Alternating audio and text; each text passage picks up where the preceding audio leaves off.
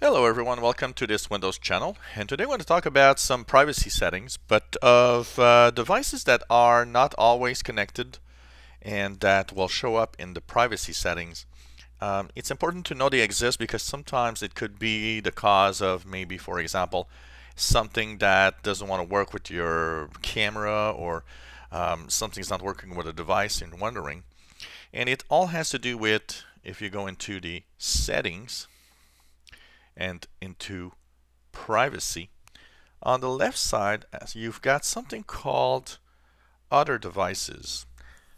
When you click here, what you have is privacy settings that are of devices that often are not devices that are always in use and that are temporary from time to time.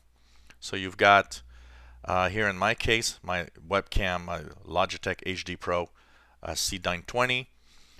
You've got, of course, mic in at rear panel.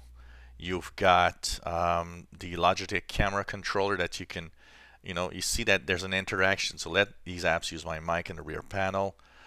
So you have apps that will show you. And that mic in rear panel, by the way, is the mic that is included on the microphone on the Logitech webcam. So there are things that appear here that are not always very clear, and you got to check it out.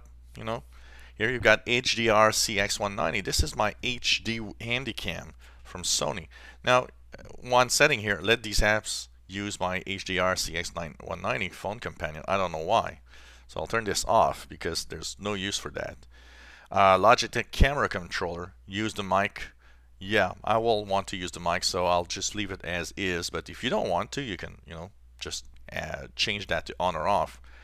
And what appears in other devices is really something that is not a permanent device, not something that's plugged in general all the time, or a device that is an external device that is not part naturally of your computer in general.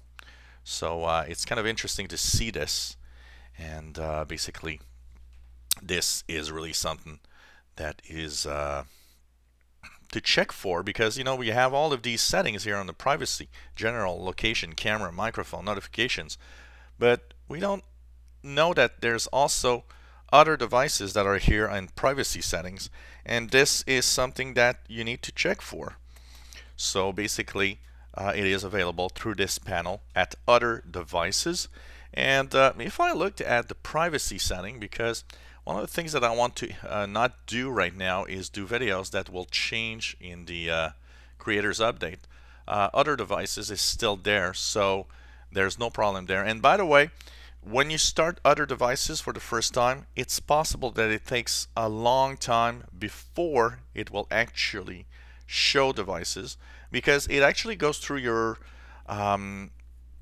different devices that could be connected. It goes through your network to see if there's network devices that are connected here or not. And so these are really things that can be here and that are not available in general if you don't have all of these external devices, if you want. So something to know about other devices in Windows 10.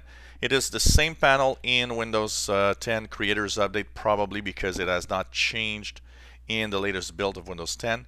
So take a look. It might be interesting to see what is the devices and what devices need to use or are on or off switches for all of this.